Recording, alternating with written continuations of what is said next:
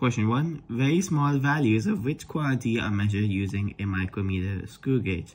We have 4 options here. In the syllabus, we know that a micrometer screw gauge is used to measure extremely small units of length. In other words, distance, which is option D. Also, in the name of micrometer screw gauge, there is micrometer, which is a unit of distance. So, well, D is our answer. Now for question 2.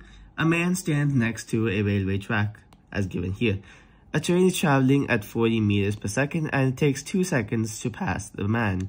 What's the length of the train? Well, in this case, the length of the train is basically going to be the distance that this train travels in this time. Why? Because at the start, the train is where the man is, and this is the train start. But then, once it passes the man, the end of the train will be where the man is.